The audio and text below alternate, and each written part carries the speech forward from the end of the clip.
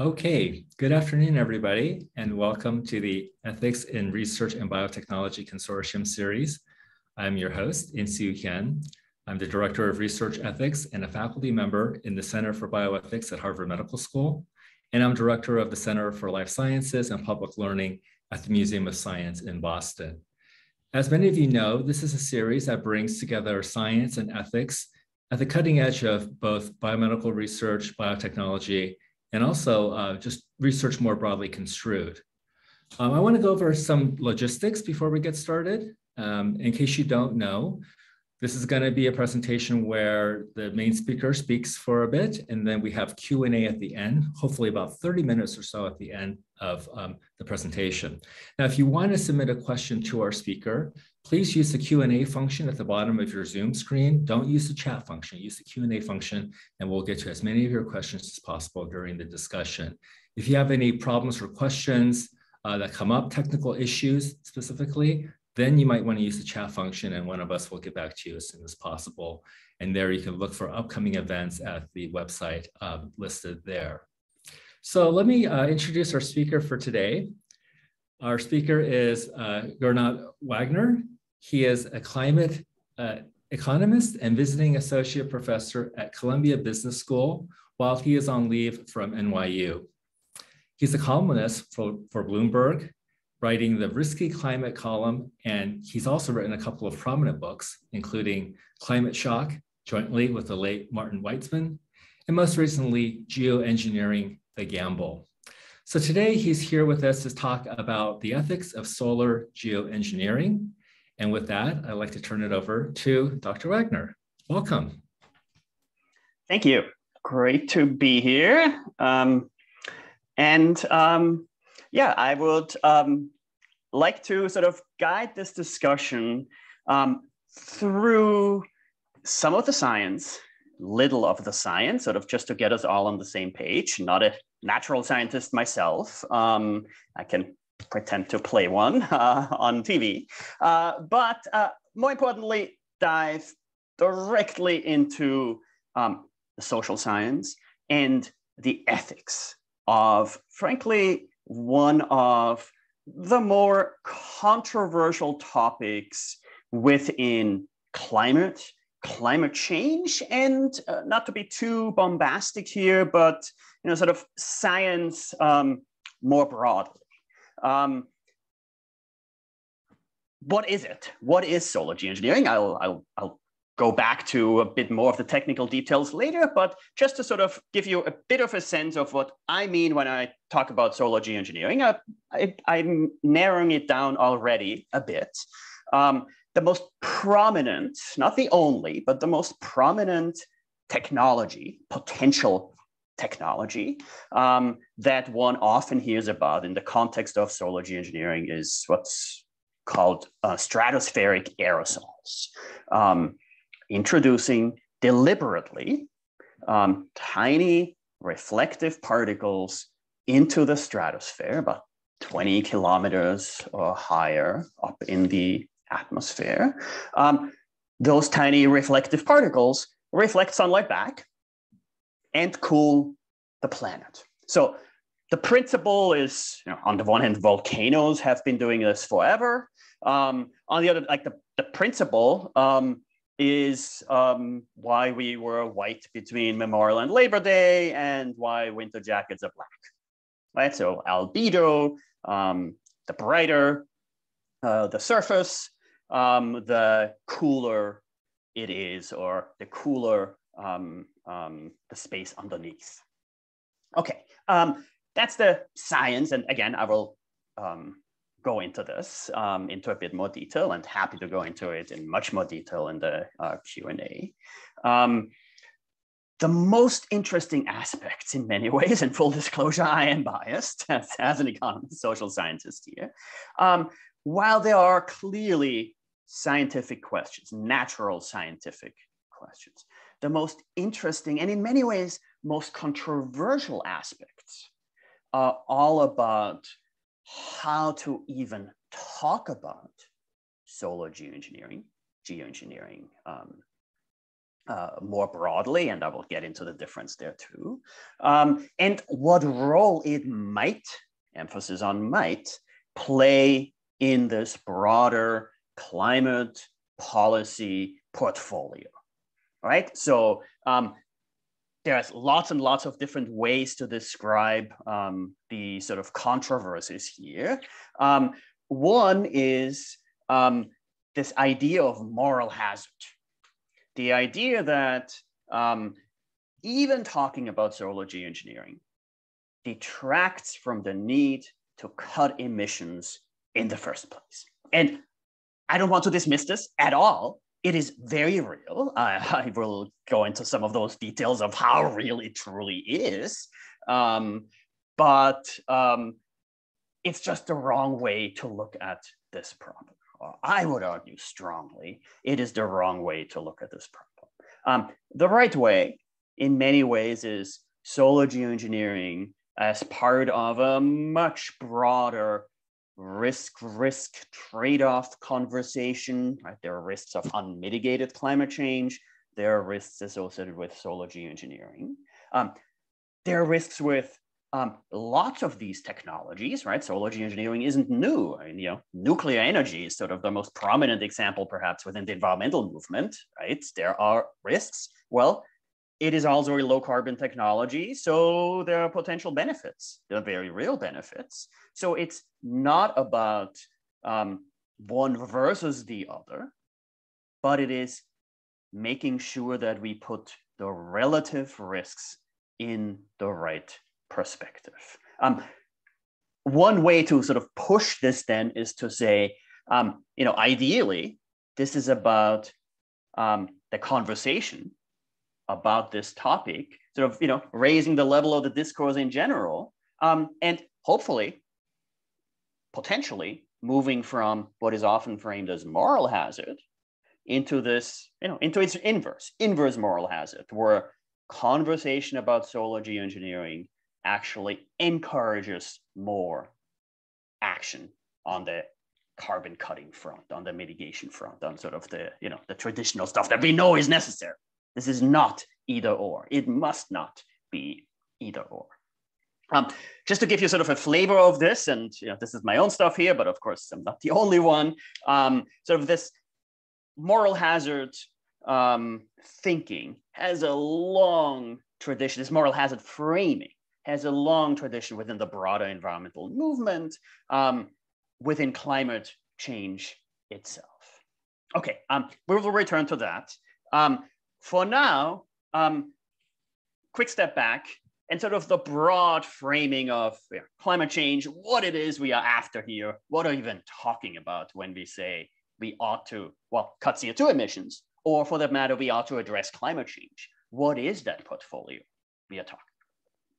Okay, so lots of different versions of this graph, of graphs like this, of lines like this, right? This is global CO2, fossil CO2 emissions over time. And they have been increasing ever since we started counting them, right? There's blips in there. There's the 2008, 2007, 2008 global Great Recession. There's COVID, right? Last year, 2 years ago, CO2 emissions decreased by a lot, quite a lot.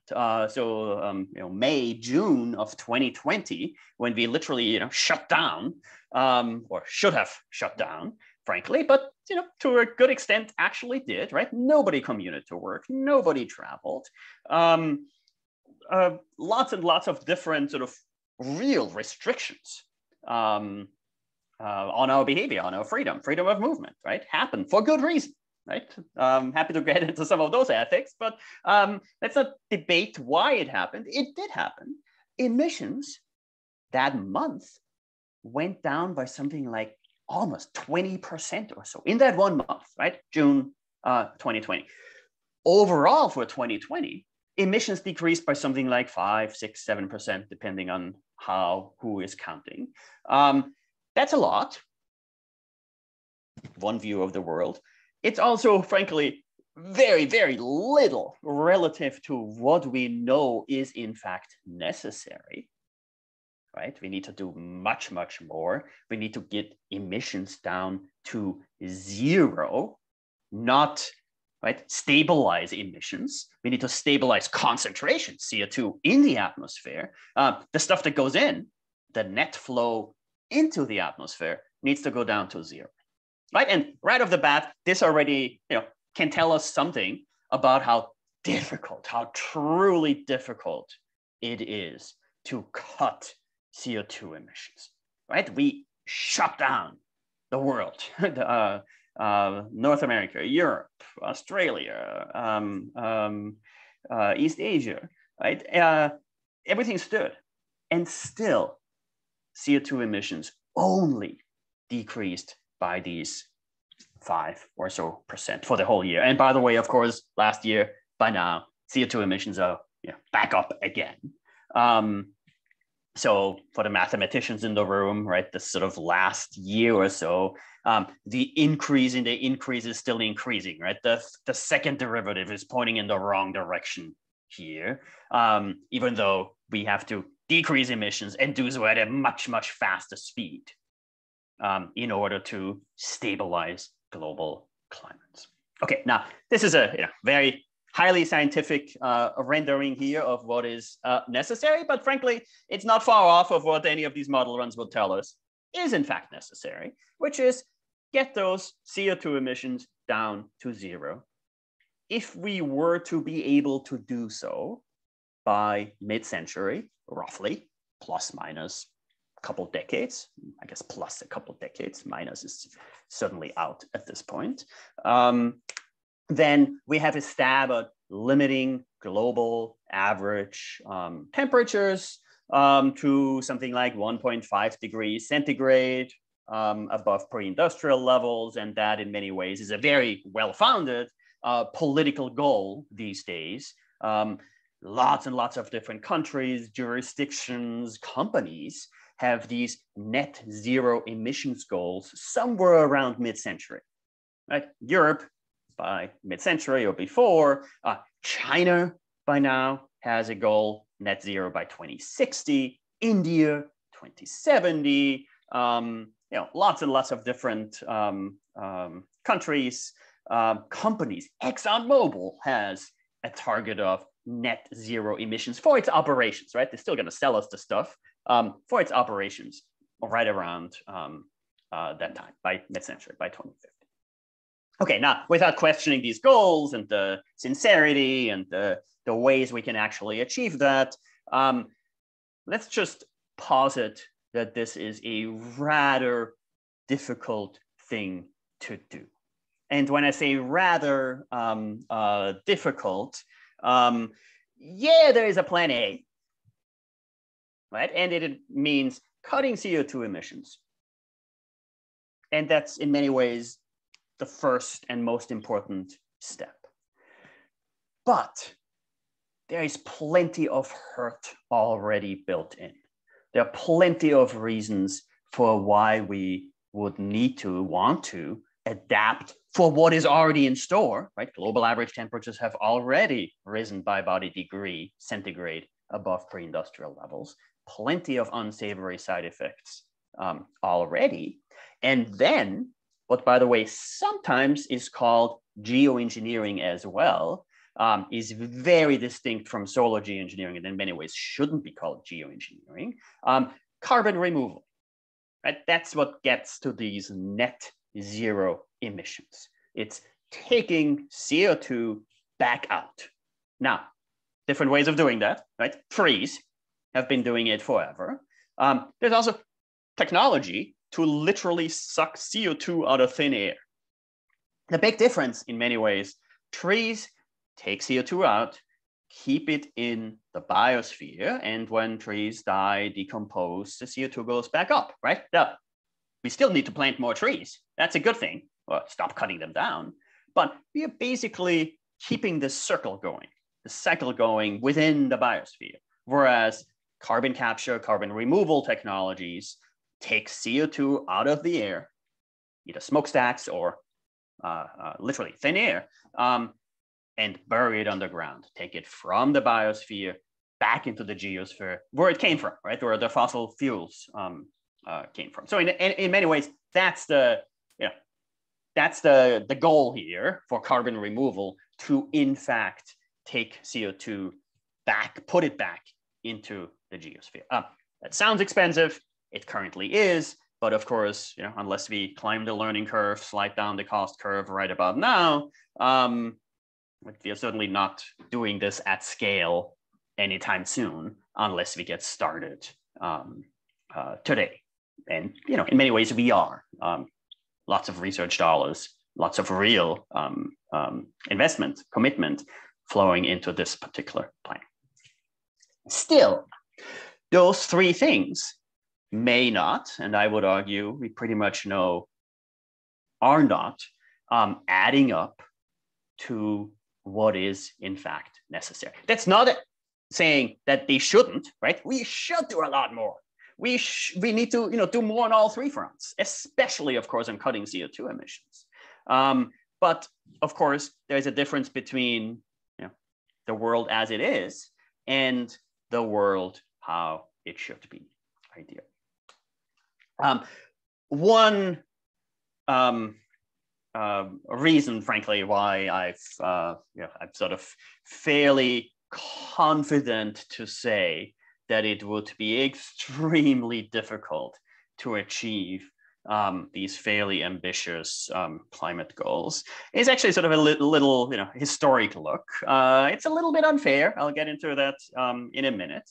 But this major climate economy integrated assessment modeling effort, Stanford Energy Modeling Forum. They've been at this for a couple decades now, 3 decades or so by now. There's a dozen or so, 10 different major climate economy models. They have lots and lots of assumptions built in. How is the climate going to develop? How is the economy going to develop? How technology is developing? Assumptions about the politics, policy, and so on and so forth.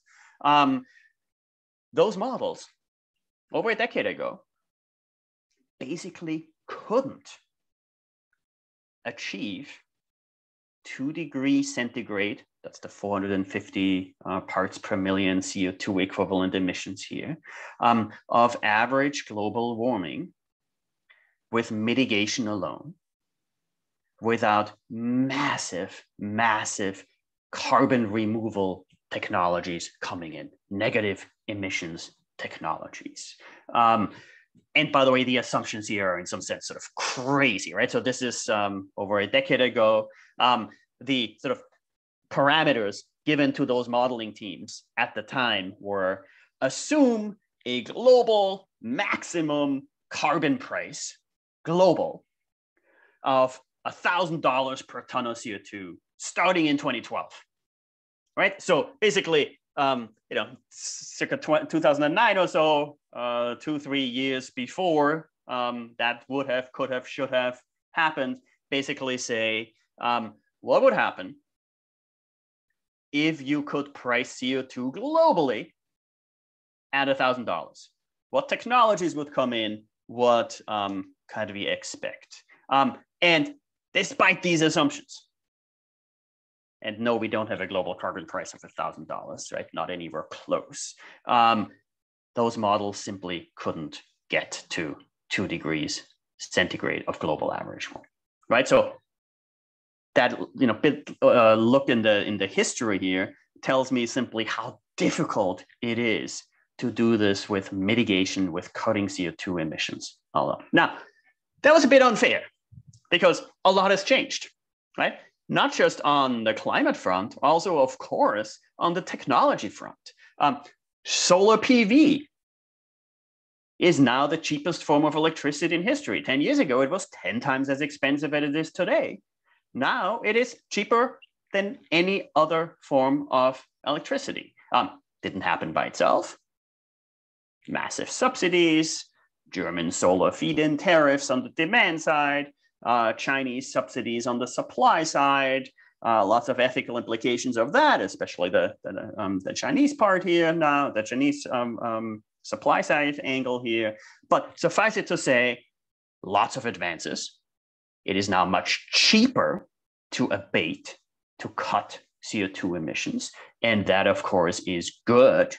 It is a big part of why, when one looks at these sorts of scenarios I showed before in the table, right about now, the picture looks, relatively hopeful, or more hopeful. This is sort of the same idea. Now we are extending to 2100, not 2050, right? So the dark blue line that was supposed to reach 0 by 2050, well, that still looks extremely ambitious, right? But even the current path, even the path we are on, looks a lot better than some of these extremely, extreme scenarios, worst case scenarios that, frankly, the climate policy community had been looking at for quite a while. Sort of these famous debates about which of these pathways are completely out right about now, right? What is highly unlikely, where would we go with current policies? Still not good enough. We need to do a lot more, but relatively more optimistic than some of these other scenarios one might imagine. But this is the shift, the immediate shift to the negative, the oh my God, things are potentially much, much worse after all. There is this tail story out there, the statisticians in the room, the sort of the fat tails, the heavy tails, the low probability, high impact events. In this case, a very quick overview of one of my own contributions to this, a part of this paper here, climatic tipping points. And sort of major changes to the climate system, or what is their impact? What is their potential impact? And in many ways, lots of detail packed in here. The most important point is there is a chance of things going really, really wrong. Right? There's the likely, the most likely. And in many ways, what we can expect would happen, and that's bad enough.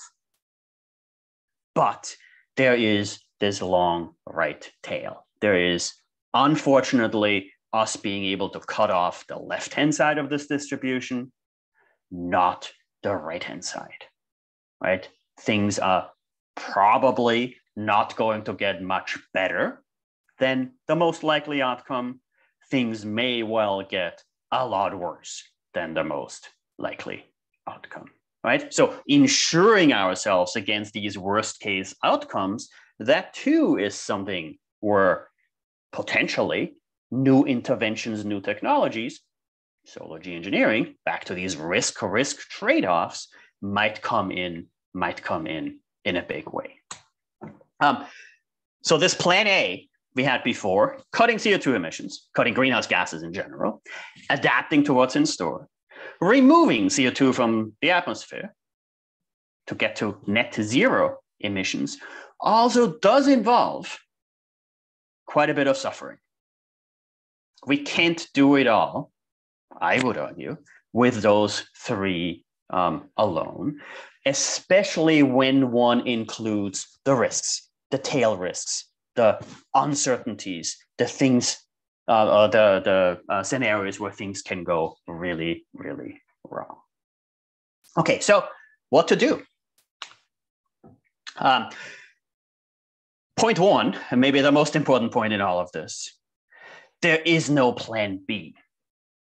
Despite attempts by some, in some case for sort of political reasons, in some other instances simply because, oh, it sounds pretty sexy or, new, so let's play up a Superfreakonomics book here. If you look at the very first two words in the subtitle, global cooling, that's basically, right, two economists, so economist and journalist, right, discover solar geoengineering, and basically, right, one of these GViz things, oh my goodness, right, all these silly people were talking about cutting CO2 emissions, look at this, we unearthed, or we discovered, we found this new thing here, let's just cool the planet with this really, really cheap technology, not worry about all this other stuff, and just solar geoengineer our way out of this problem. Now, let me just say right off the bat, right? That is the definition of moral hazard right here. The definition of this moral hazard framing that lots of people are rightfully worried about, right? As so for the solar geoengineering to basically come in as a replacement to cutting CO2 emissions. And that this kind of framing that gets exploited by those with a real interest in maintaining the status quo on the fossil fuel side of things, or with real interest on the side of those, this Newt Gingrich statement here is from 2008. He, by the way, wrote a whole op-ed around the time. What happened in 2008? Major push for the Obama era cap and trade climate legislation. Passed the House of Representatives, failed in the Senate. Right, more than 10 years later, we are still having the same debates around federal policy, what to do. A political actor with real interest in killing that effort in its infancy, pointing to solar geoengineering as the alternative, the replacement, right? Ha, told you so, no need to cut CO2 emissions. Here's the solution. Here is what else you do, right? And I would strongly argue that that's the wrong framing. It cannot be, must not be framed as either or. There is no planet B, there is no plan B. So what's the right frame? Well, maybe we can swap the suffering.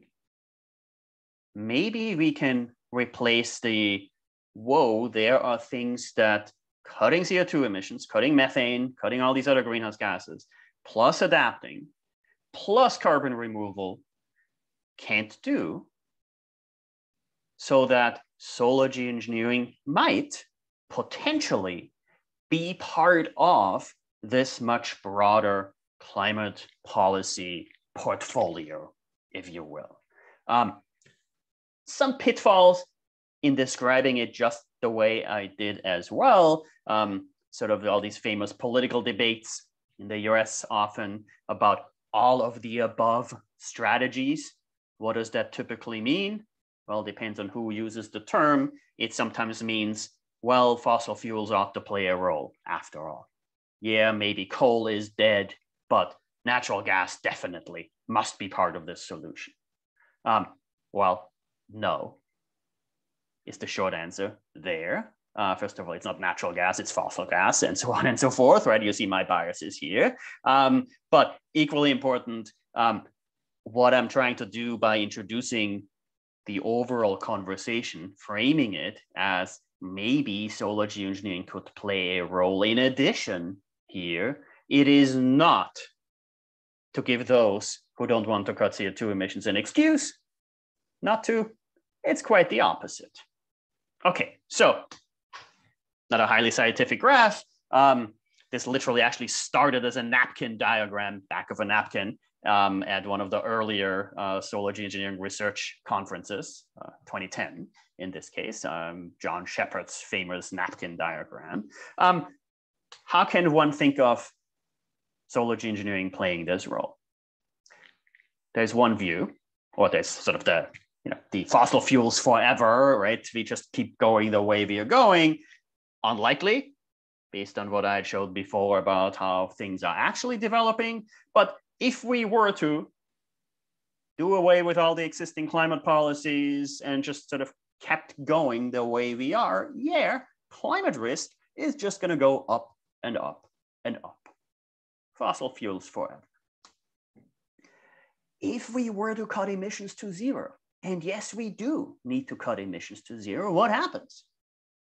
Well, climate risk stops from going up, but there is potentially quite a lot of that climate risk, climate hurt still built in to this pathway. So that means carbon removal, right? That's the only way, in our lifetimes to go back to of how climate risks used to be. No, we are not going to turn off all hurricanes anywhere ever, or wildfires, or floods, and so on and so forth, or heat and extreme other weather events. But that's on average, overall, our hope of getting climate risk back down. What's the role of solar geoengineering? It's shaving off this peak. It is reducing climate risk at its peak, at its maximum, right? Over the next few decades or so, while we get around to cutting CO2 emissions to zero, removing CO2, and yes, plenty of adaptation still necessary, right? The blue horizontal line here doesn't go all the way back to zero. The difference here between the x-axis and the blue line is adaptation, but then maybe solar geoengineering might in fact also play a role as part of this overall portfolio. Okay, back to a bit of the technology and what it is that we are even talking about here. We've seen this before, right? The principle, reflect sunlight, solar radiation back into space, or allow more of it to escape from the surface, from the Earth's atmosphere. Volcanoes have been doing this forever. This is now the part of the presentation where I would have 6 months or so, 3 months ago, I would have shown you a picture of Mount Pinatubo erupting in the Philippines in 1991. Major volcanic eruption. Global average temperatures in 1992 decreased by about 0.5 degree centigrade, which ironically at that time, up to that point, was global average warming roughly due to anthropogenic greenhouse gas, CO2 emissions mainly. The Tonga eruption, not too long ago, turns out to be massive volcanic eruption, massive consequences, people died. None of that is good, of course. But its plume also introduced some SO2, tiny reflective particles, into the stratosphere that, given how little material it was, about 1/50th or so of Mount Pinatubo's eruption, isn't expected to, in fact, lower global average temperatures anywhere close to what Pinatubo did in 1992. But yes, one might expect a global effect, 0.01 degree centigrade order of magnitude plus minus. Not a lot, certainly not as much as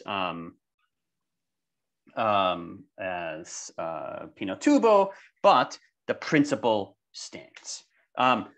Overall, we have seen volcanoes, in fact, having these real measurable impacts on global average temperatures, right? That's in some sense what gives the scientific community the confidence in many ways that, yeah, solar geoengineering might in fact work from a sort of purely technical sense. If one were to do this deliberately, yes, global average temperatures would in fact decrease.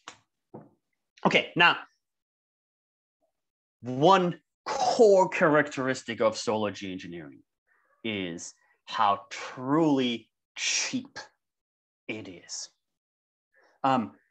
This is an effort, one of my own efforts, to try to make sense of the various ways of, frankly, introducing SO2, sulfur dioxide, into the stratosphere, right? How can you get that stuff up there? Well, when you do, back of the envelope, but still right, informed by the actual available technology calculation, you come to something like single-digit billions of dollars, 10 billion, tens of billions of dollars per year to mask, offset roughly 1 degree centigrade of global average warming. That's, well, okay, depending on your perspective, right? That's, oh my God, billions of dollars. Well, that's expensive. Well, 1 degree centigrade of global average warming costs trillions of dollars in damages, climate damages, unmitigated climate change, right? So in that comparison, that is, of course, very, very cheap.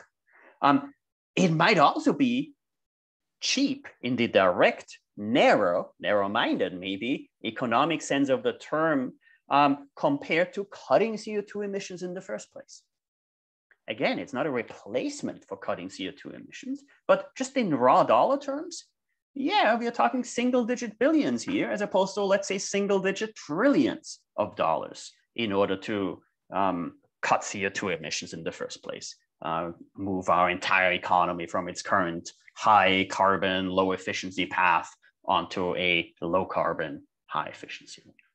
Right? Now, that cheap cost, which by the way is not the right decision criteria to decide whether to do anything on the solar geoengineering front, but the fact that it is so cheap leads us to believe, or allows us in many ways, to look to solar geoengineering as a potential addition to this global climate policy portfolio, because it has these very different core characteristics from cutting CO2 emissions in the first place. So global climate change, the global problem, sort of any economist ever would say, oh, this is a free rider problem.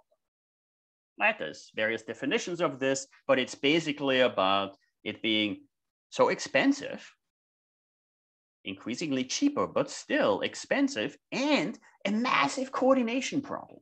A massive problem of all of us together, coming together and deciding to cut CO2 emissions. Now, no, we shouldn't be sitting around for the perfect global agreement, right? And now plenty of reasons to believe that things are really changing on that front. Emissions are coming down. Germany, Energiewende, investment in low carbon technology on a massive scale, and so on and so forth. Lots of us doing the right thing, wanting to do the right thing, companies going net zero, and so on and so forth. Still, the core characteristic could be, in the very simple terms, described as this free rider problem. Solar geoengineering has the exact opposite properties. If anything, this is now one of the most important ethical problems here, this is not about motivating more people to do more. If anything, it might be, the name of the game here might be stopping people from doing too much, too soon, stupidly, right? That we still may want to do a lot of work or research to motivate, incentivize, guide people in the right direction, here channel these free driver forces in the right direction. But the fact that it is so cheap, in the narrow-minded deployment cost sense of the term, tells us that there is in fact a different problem, a different question here, a set of questions here than the mitigation, the traditional mitigation problem of cutting CO2 emissions in the first place, right? That's what makes it interesting academically. It makes it interesting from a policy perspective. It raises many of these ethical problems. So one strong conclusion to draw from this is, no, it's not a question of if we are going to do this. It's a question of when, right? It's just a matter of time that somebody somewhere, some country somewhere, lots of different scenarios one can think of, think about how this might actually happen, is going to pull the trigger, right? Not if, but when. Okay, now we are to the back to the trade-offs and to some very, very hard ethical questions here. Right? There are, in fact, right, some hard trade-offs between cutting CO2 emissions, mitigation, and solar geoengineering. And then there is this whole moral hazard concept of how do we react as a society, as politicians, as policymakers, as the scientific community, given those very different sets of properties of these two technologies. So very briefly, the hard trade-offs. When one tries to estimate the direct cost per ton of CO2, the CO2 equivalent cost of solar geoengineering, the numbers are just striking. They are very, very low. Now, in many ways, that's not the right way to think about it. It shouldn't be. It must not be, for lots of good reasons. But again, this free driver property, the fact that in this scenario here, if one were to turn off global average warming for the rest of this century, once and for all, through solar geoengineering, you're essentially turning off carbon cycle feedbacks, right? More CO2, more warming, more CO2 being released. If you turn that off, not that that's the right thing to do, but if you were to do that, you could decrease global CO2 burden by the end of the century by somewhere order of magnitude 5 to 25%. And the cost is just really, really cheap, less than $0.50 per ton of CO2 reduced. Not the full answer, not the right answer, not in many ways the desirable outcome, but yeah, given the this sort of fundamental calculation, we are once again faced with this hard trade-off between solar geoengineering on the one hand and cutting CO2 emissions on the other, faced with this free driver effect. Happy to go into details. I see a couple Q&A questions coming up here. I will actually, let me pause here quickly. Did this model, Priya Dave is asking, did this model account for carbon capture or simply decreased emissions? That was a Stanford model. Oh, got it. Sorry, I'm way behind here. Okay, yeah. Sorry. So actually, you tell me, should I address the questions now or should I? Yeah, we'll wait till the end. We will. Okay, awesome. Sorry, I will ignore questions for now. Okay, so, right, it's very cheap. Okay, but again, maybe some of the more interesting questions are in fact about the moral hazard of it all, the interactions here between solar geoengineering on the one hand and mitigation efforts on the sort of on the front of how do we actually react to the availability of this technology. Okay, just to put sort of some structure to this, and I can tell you this is sort of a very personal decision matrix here. I was the founding co-director, executive director with David Keith at Harvard of the Solar Geoengineering Research Program. And frankly, right, you know, when one tackles one of these new efforts, right, it's good to sort of take a step back and say, hey, is this a good idea to do, right? And you know, we can think of sort of this decision matrix, right? Should we start a serious research program? Yes or no? Well, if not, what happens? Okay, if you believe this not if but when scenario, what you're essentially doing, this is the bottom branch here of this tree, you're slithering into this uninformed deployment decision, right? And then if you decide not to do it, fine, nothing happened. If you do decide to deploy solar geoengineering, not having done the hard work, not having done the research, well, all bets are off. Okay, what if you decide to do an active research program? Well, if you find that it might actually work, that solar geoengineering can reduce climate risks, now suddenly you're able to make a more informed decision of whether to deploy it, yes or no, right? And then if you decide to do it, you might in fact know that climate risks are going to be reduced as a result. Of course, if you still decide not to deploy solar geoengineering, nothing happens, right? Okay. And then, of course, if you've negative findings, it's too risky, it just doesn't work, you don't deploy it, nothing happens. This, of course, in many ways, is one too rational a view of the world, right? This is just not how the real world works. Or put differently, there is such a thing called moral hazard. There is this real trade-off between, going down any road, frankly, and the implications of what it might do to our other decision making. So in this case, right, the sort of claiming that there is no change if you do research in solar geoengineering just isn't really true. There is change. Things do change because of this moral hazard property, right? You give Newt Gingrich new ideas.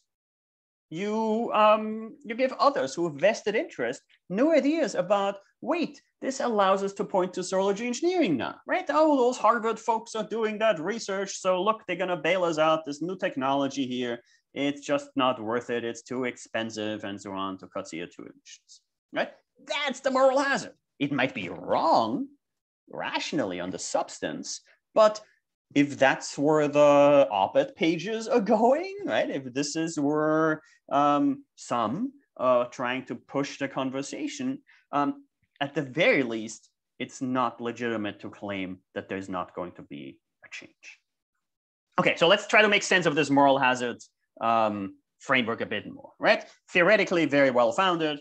There's a long history of this idea. Yes, there are trade-offs. It's also a misnomer. So in this case, it is not in fact the same as the moral hazard definition that economists often use when they talk about health insurance or any kind of insurance, right? Now you're protected against the worst outcome by somebody else, so now you engage in risky behavior, right? Lots and lots of different examples, from health insurance on the one hand, condoms, lots and lots of different, right, technologies, if you will, that depending on your political leaning, right, you would claim are simply a distraction, create a moral hazard, therefore shall not be even considered, right? So what might be health insurance or reproductive technology on one side of the political spectrum might be nuclear power on the other. And of course, solar geoengineering potentially as well. Now, yes, some of that moral hazard trade-off is really rational. There is a trade-off, right? If you have a seatbelt on, it is rational to drive a little bit faster. Yes, true, but most of it is in fact this behavioral idea, the lack of self-control, whatever you might call it, but it goes through behavioral changes, how we as individuals react. Now, what can we say about this? Well, turns out lots of research has been done on this idea of, right, what people actually think when they think about solar geoengineering. Frankly, the most important characteristic, nobody knows what it is. 20, 30% in your average survey might claim that they have heard of it. When do you then probe a little bit more? Hardly anyone can define it. Right. What's also true is that we ought to have, it's not always apparent, but we ought to have very nuanced views, a difference in views here between the research, right, decision of whether to research the technology versus decision of whether to deploy it, whether to actually have global impact through this technology. Now, in many ways, you can say, look, what use is there doing the research if it's not about eventual deployment? Yes, lots of interesting questions there too. But at the very least, we have to draw a distinction here. Risk and uncertainty, right? Crucial component here. When one asks the general public about perception of solar geoengineering, risk and uncertainty certainly play a large role, as they ought to. Meanwhile, there are surveys out there on sort of probing this moral hazard versus inverse moral hazard idea. And I can tell you there's something like, as of this time, 5 years ago when we did this survey, there are something like 30 or so solar geoengineering public opinion surveys. And essentially every single one of them showed the existence of moral hazard. Every single one of them showed that there is a problem of introducing solar geoengineering vis-a-vis the desire to cut CO2 emissions in the first place. But 2 points. One is based on a survey conducted by Christina Merck et al., also published 5 or so years ago. Full disclosure, Christina by now is a co-author, but I was certainly not involved in this study. It was her asking in a revealed preference setting, right? Actually observing people's behavior, in this case, 660 Germans, but people nonetheless. How do you actually react when you hear about solar geoengineering? Right, so happy to go into the details, but one of these experiments, right? A certain part of the population gets told about solar geoengineering. Are they now more or less likely, in this case, to offset their own emissions with their own money? Is there actually a difference in their behavior once they're told about solar geoengineering? What did Christina Merck et al. Find? They found inverse moral hazard.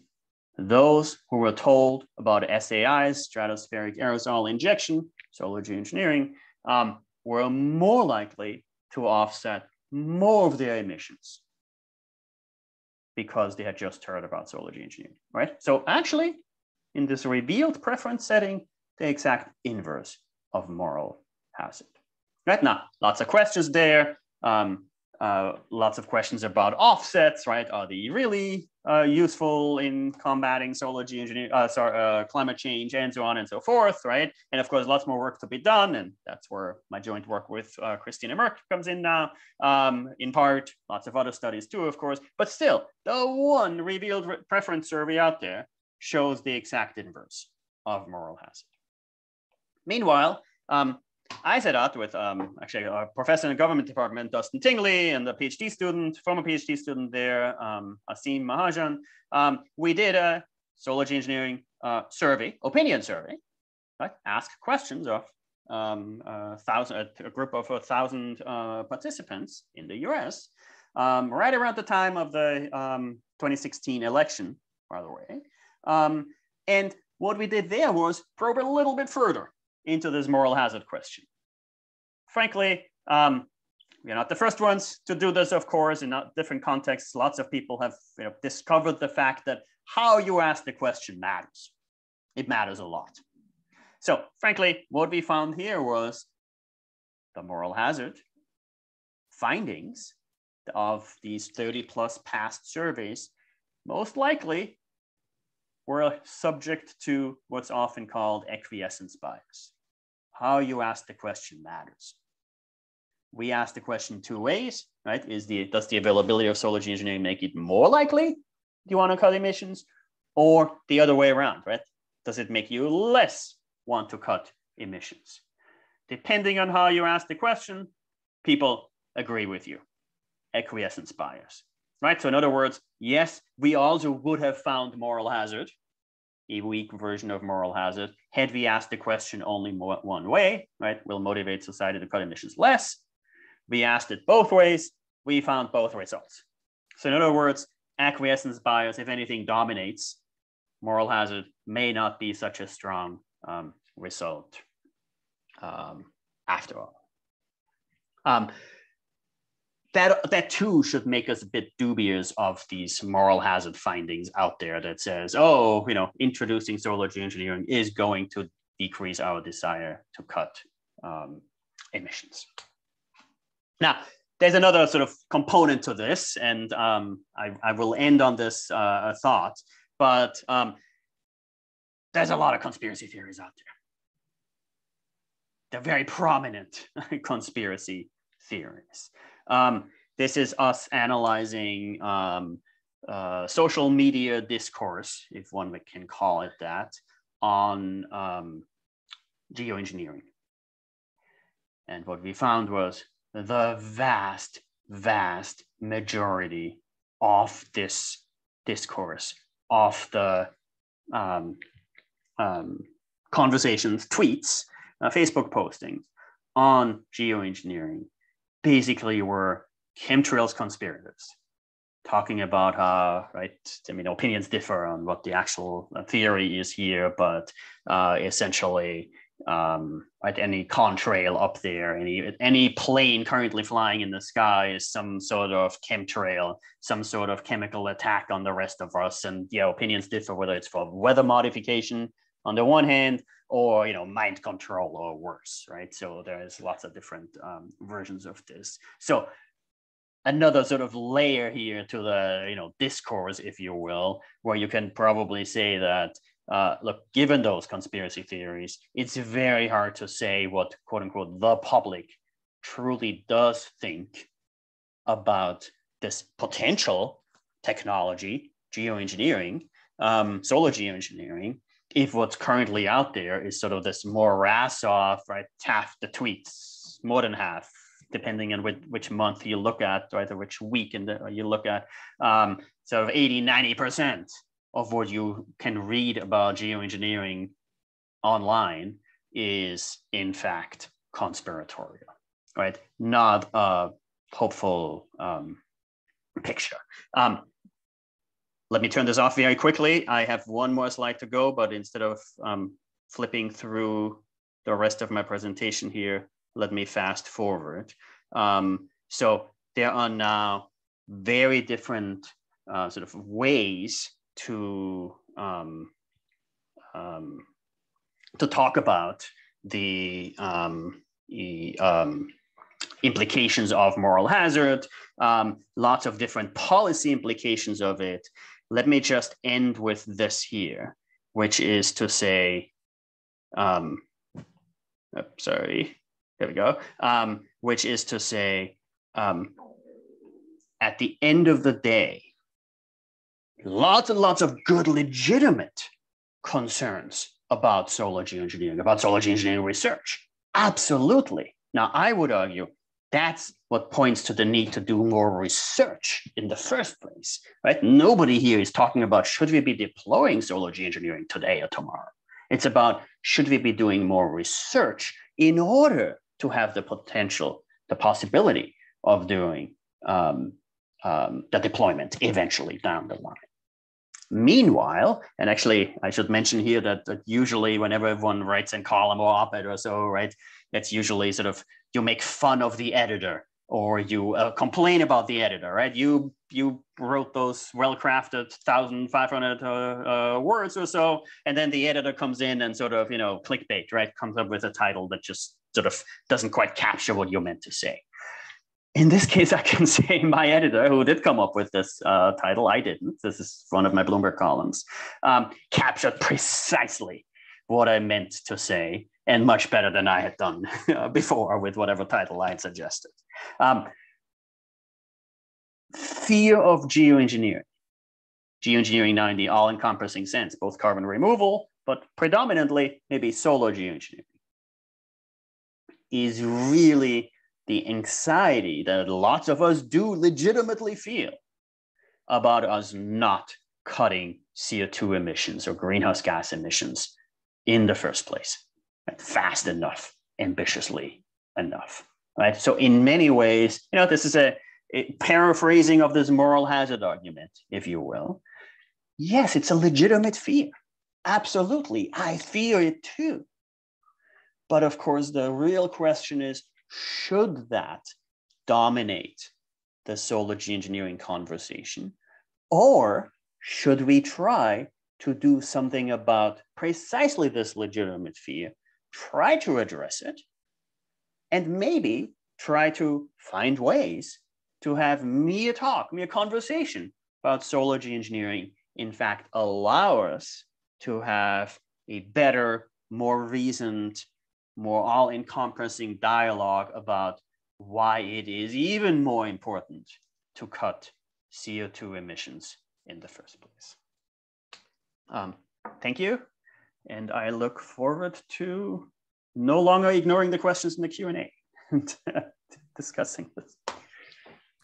Well, terrific. Thank you so much. That was such a provocative and interesting presentation. We're getting questions coming in. So while I'm grouping these questions into various categories, let me just start by asking one of my own questions. I didn't really get a sense for a couple of things about the technology. So whenever you have these proposals for a new technology, new technological approach, a lot of people who are concerned about risks will ask things like, how reversible is the technology? How avoidable are the harms? What are the harms? And like, how often would you have to deploy this technology? So let me just ask those very basic questions to you directly. Would you have to do this often? How would you control where the shading happens? And if one country decides to do it, how can one actually control it in a way that does not affect the neighborhood, which did not want this to be deployed? So just some of those like control questions, reversibility, how often, if you can address those.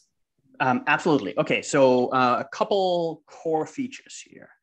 One is this is in fact a global intervention, a global potential intervention, right? So to your last part of your question about, right, if one country were to want to do this and another one doesn't, right, what happens? It turns out that it is, right, a global thermostat one is setting here.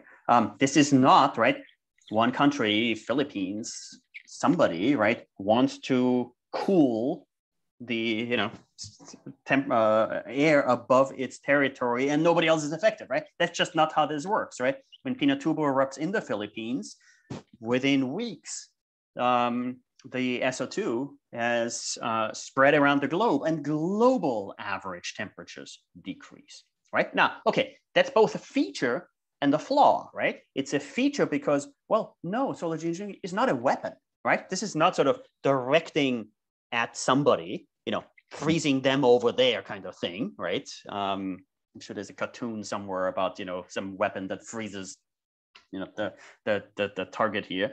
No, it can't be used as that, right? Because it does it global. Now that's the feature, right? The flaw, yeah, this is an extremely powerful potential technology where in some sense, well, the big question is, how can we globally come together and govern such a powerful technology? What do you do if or since, in many ways, it is available, right? It's not, again, the not if, but when, right, is also part of that, me talking to you about this right now isn't going to make it more likely that somebody somewhere is going to deploy it, right? We know it's out there. It's been out there for decades, right? We know about this.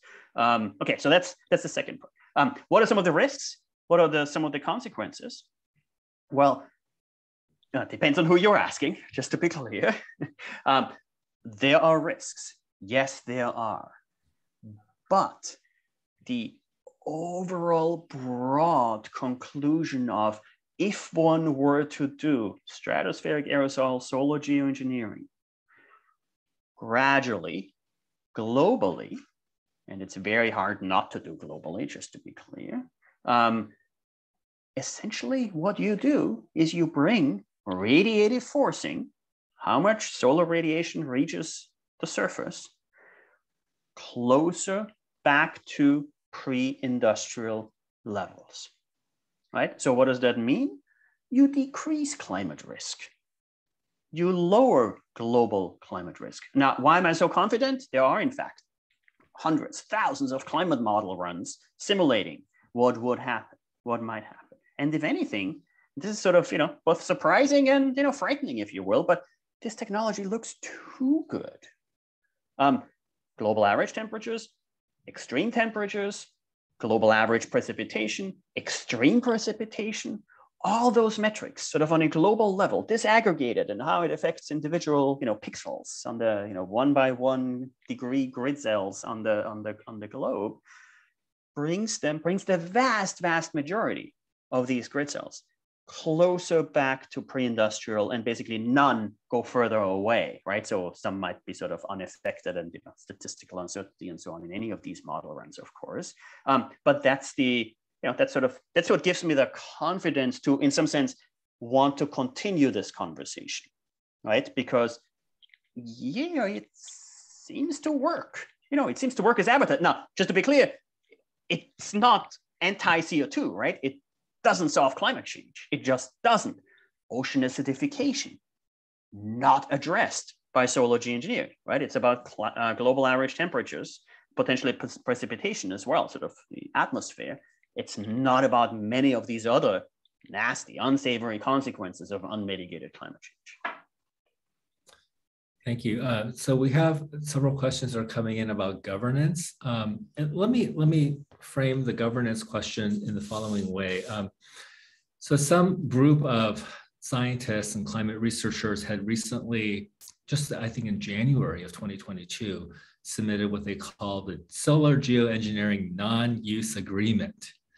And in there, among the many claims they make, which I think in many ways you've already addressed in your talk, but one of the claims I thought was fascinating was that they argue there's no current global governance system for something like this. For example, United Nations General Assembly, United Nations Environment Program, these other United Nations groups, they argue are not capable of equitable and effective multilateral control over this technology and deployment. Even the UN Security Council, which is dominated just by, I think, 5 countries, they lack the global legitimacy that would be required to effectively regulate this. So two thoughts come to mind. I mean, one is you're advocating for research. And how do you distinguish between research and actual deployment? Like, how would you do research without some form of deployment? But getting back to the governance issue, and again, I think several people had the governance questions. Steve Latham, hey Steve, from Yale had that question. John T. Lunshoff at Harvard had that question about decision making. Can you address the governance issues there? Let me try. So yes, I'm very familiar with this non-use agreement making the rounds. Well, there's a lot to say. Let's put it that way. There is a lot to say about how this came about, and not to dismiss the entire effort completely, but there was a version of this non-use agreement with the editor of the journal, which ended up publishing it as a co-author. And then just, when it was published, that editor's name disappeared from the co-author list, and he is the editor-in-chief of the journal where it was eventually published. Now, okay, without getting into sort of the research ethics of that, lots and lots of questions here. But okay, so what about it? What about a moratorium, right? I mean, no, non-use agreement, fancy word for, or longer phrase for, moratorium. Let's not do it, right? And yeah, their argument is in some sense twofold. It's it's basically, it's not a good idea, right? So the reason for this non-use agreement, it's just to be clear, it's a collection of scholars who strongly believe solar geoengineering is a bad idea. Deployment is a bad idea, right? We can't do it. We shouldn't use it. It's ungovernable. It's just something thou shalt not touch. And therefore, and actually opinions differ among the co-authors, just to be clear, and therefore we shouldn't be researching it either, right? Now, again, so I'm biased here, let's put it that way. But I can tell you, the co-founder of Harvard's Solar Geoengineering Research Program, in many ways a much more visible figure, David Keith, who is still running the Solar Geoengineering Research Program. And in many ways is sort of the standout figure, right? Sort of the person who everyone associates with this desire to pursue solar geoengineering research. He, almost a decade ago, co-authored an article, Science, with Ted Parson, that called for a moratorium on solar geoengineering deployment, that basically called for a non-use agreement. If you define use as deployment of the technology. I just wrote this book called Geoengineering the Gamble. In it, second to last chapter, I call for a moratorium. I call for a non-use agreement on the deployment of the technology. Okay, why? Right? Why would he do that? Why Ted Parson, David Keith? Why did I do this? Why do lots of others talk about this? Because there is, in fact, a real difference between research on the one hand and deployment on the other, right? This sort of, the sort of research, the most ambitious research projects proposed on the solar geoengineering front are, outdoor experiment, fly a balloon into the stratosphere, release material. This is one of the more prominent proposals, hasn't happened yet, but proposals that the Harvard group that I was affiliated with, no longer, is suggesting to do, wants to do. The direct impact of this experiment, even if we, not even proposing to release SO2, but even if that were the case, the total release of substance here into the stratosphere, so this whole experiment would be less than one airplane releases in 1 minute of flight. And there's 40,000 of them up there right now over the US. And, as many over Europe, or, 20,000, 30,000 or so over Europe. Right? So in other words, the actual real world impact of this experiment is basically zero. Now, of course, that's not what this is about, right? It's not about the direct impact. It's about opening the floodgates. It's about slippery slope arguments. It's about this balloon flight, proposed balloon flight, being a symbol for much, much more, right? Being sort of the person writing op-eds about how solar geoengineering might be a good idea wants to do an experiment that might show that solar geoengineering could be a good idea, right? It's about that. It's about much, much more. It's about this flight, this balloon flight, being a symbol about for this broader research. And in many ways, and there, just to be clear, I am biased, right? I'm fully biased. I fully acknowledge this. I don't understand how the distinction between research and deployment got lost in the process of writing that non-use agreement you mentioned. And in some sense, how they got away with it, right? Or how it's possible to write a non-use agreement that, in some sense, explicitly, when you look at the terms, basically talks about, legitimate climate research, of course, full permission for research.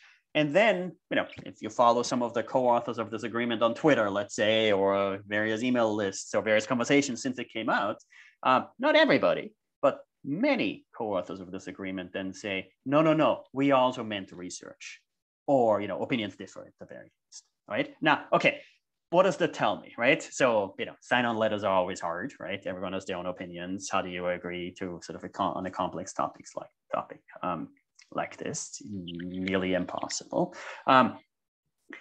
Really, I guess what is reflected here in the actual publication of this is simply, look, it's a group of scholars who, in part viscerally, in part for good reason, are opposed to solar geoengineering, don't like it, and therefore, let the outcome justify the means, if you will.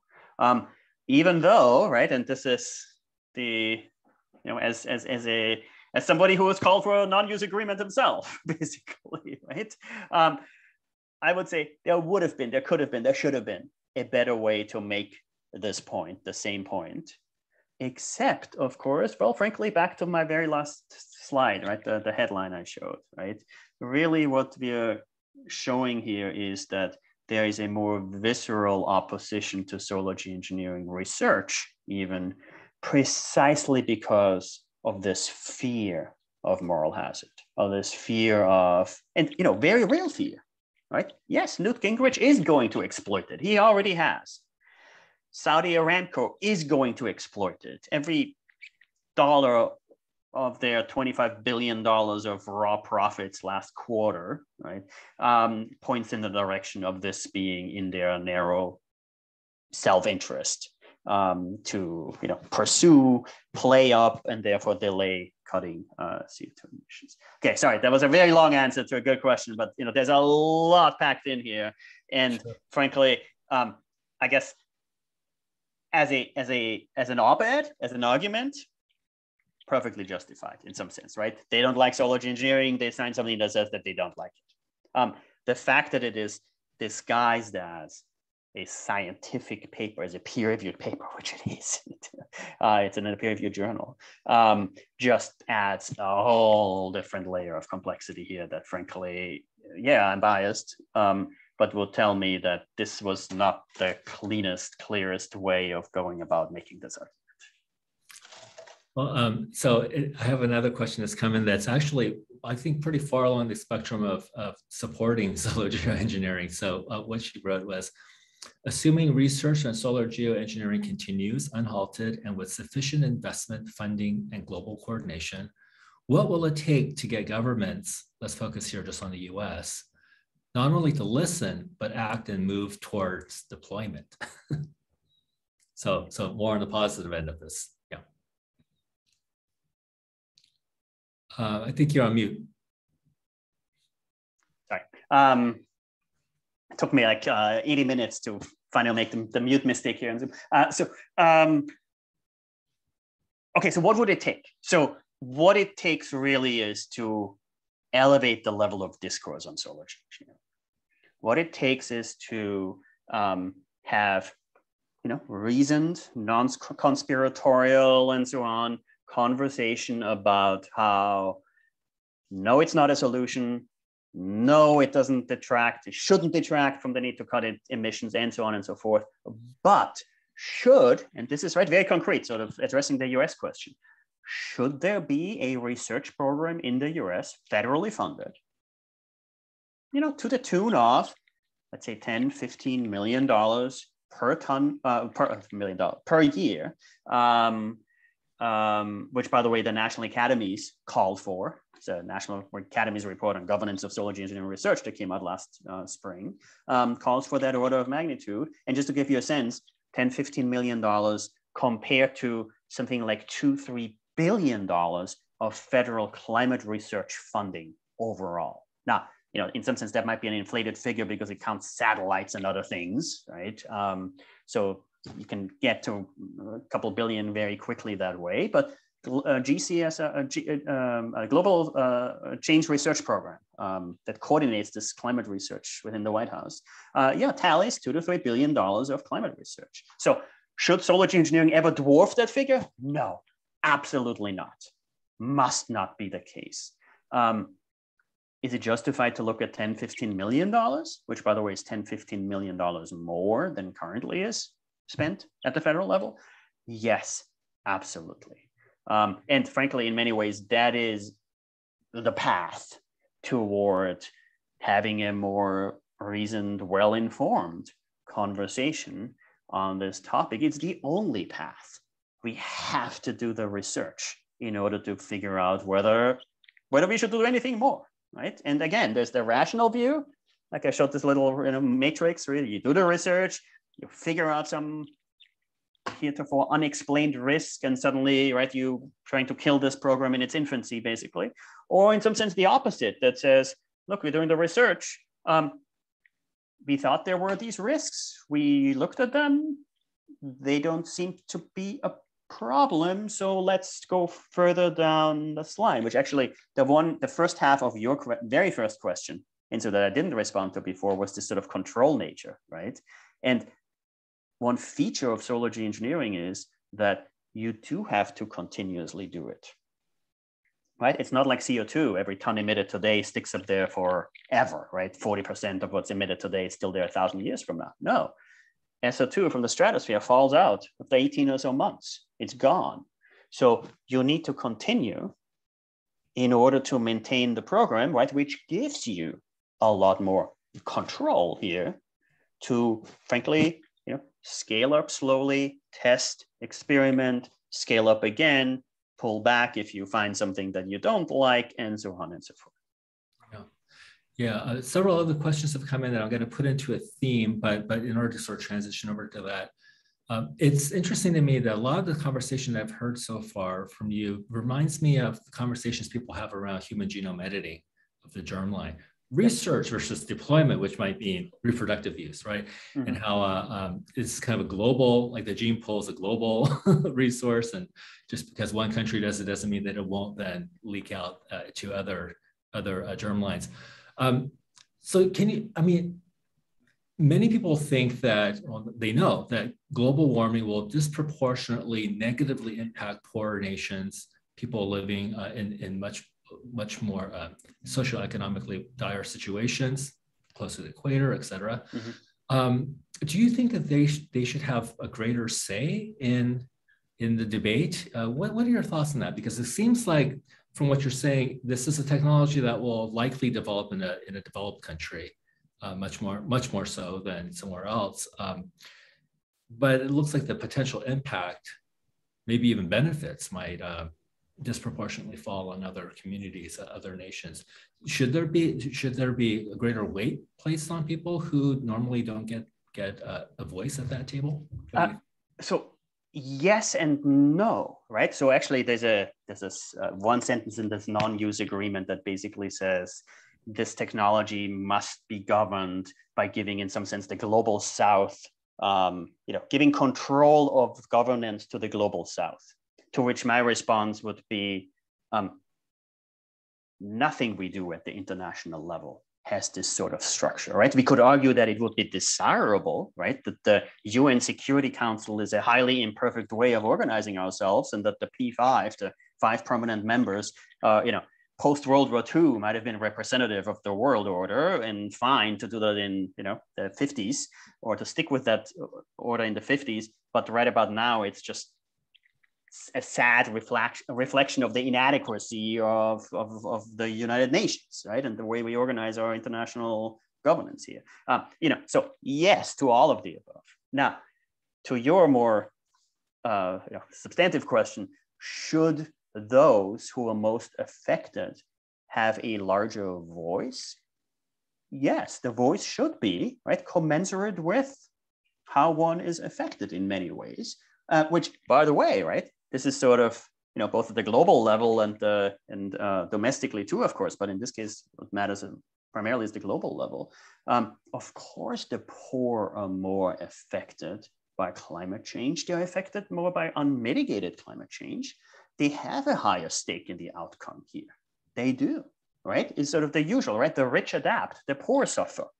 Yes, of course. Okay, so solar geoengineering, the potential use of solar geoengineering, yes, it has the larger positive consequences on the world's poor, on the poor within the US, on the poor within New York City, right? Within Cambridge, Massachusetts, right? The poor are more affected by unmitigated climate change than the rich. And yeah, on the global level, same thing. Yeah, well, that's the perfect then intro to this next question. I think I know what you're going to say. So attendee asks, do you have thoughts on whether a reframing of solar geoengineering as a humanitarian intervention, potentially capable of reducing the total human suffering in the world, or maybe in this case, in disproportionately a lot more suffering in some parts of the world, might change the debate surrounding research? Yes.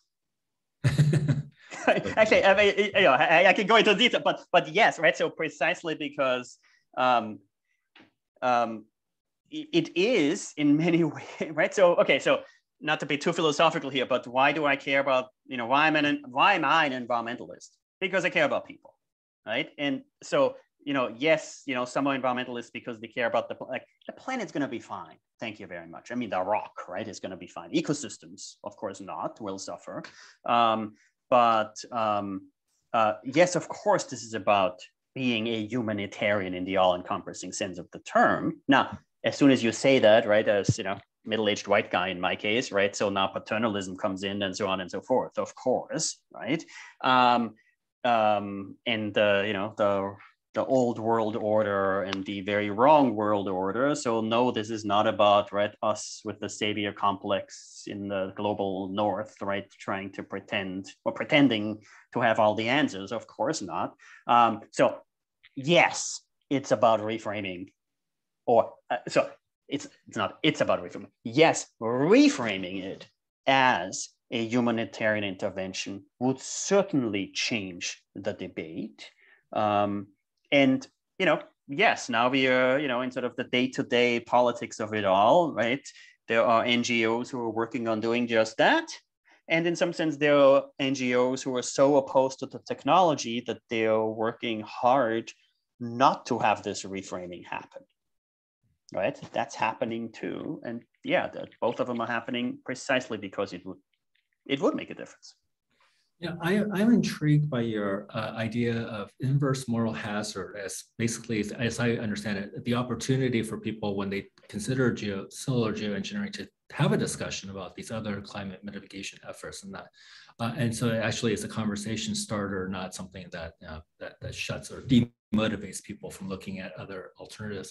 But, I get more and more skeptical about the ability of people to have these kinds of conversations and to learn from one another's perspectives. I just think that we're just so polarized. What do you think, practically speaking, if it's just better strategy, because we have to do something, better strategy to get trusted groups to sort of endorse it, right? So I can imagine there could be some people who identify very strongly with the Sierra Club or Greenpeace, if they came out in support of it, or even people identify very much with Newt Gingrich and they like him, right? And if he endorses it, maybe Bill Gates supports it. That could be good or bad, because there are people who are very, very concerned about Bill Gates' motivations, apparently. But just getting like key people like that or organizations like that to back it up. And so people kind of take that support as a surrogate for the conversation that I think maybe they really are not capable of having politically. And the overall effect is basically that you get movement in the right direction, you get support. And maybe that's the case where we really do want conservatives and those who don't identify as conservatives to come out and support this. What are your thoughts about that kind of more pragmatic thing? Because I understand your ideal, hey, this is a conversation starter, we should have a discussion, but I don't know if people are really capable of that these days.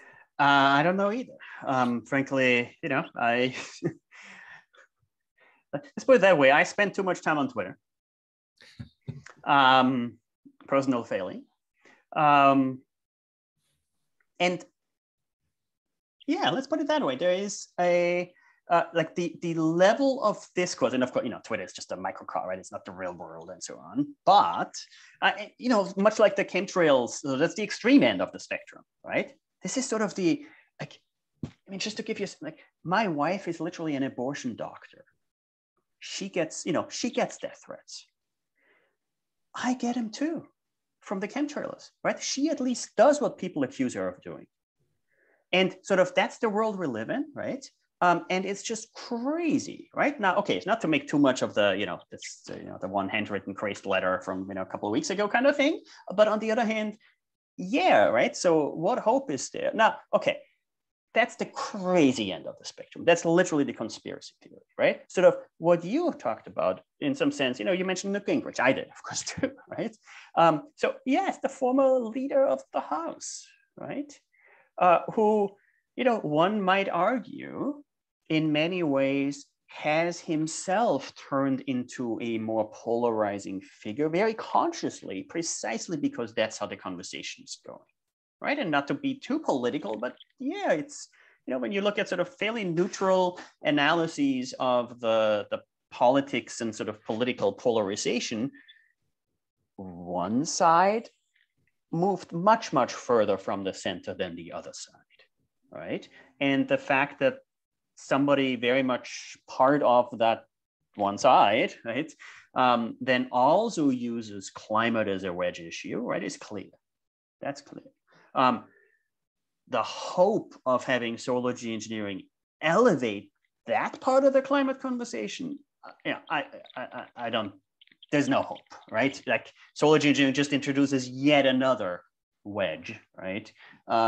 So, yeah, I mean, I can tell you during the 4 Trump years, right? Like the biggest worry I had while I was, executive director of the Solar Geoengineering Research Program was basically sort of the presidential tweet, right? Like sort of, like 4 a.m., right? Found solution to climate change, right? Here, go do that, right? And here's the site to the Harvard program kind of thing, right? The link to the Harvard, like, can you imagine sort of what that sort of the polarization? Now, it turns out it never happened, which is good, right? But of course, who knows, right? It's next time around, right? And it's one of these things where, well, in this case, right, this very real question, right? I was talking about the need for federal research money.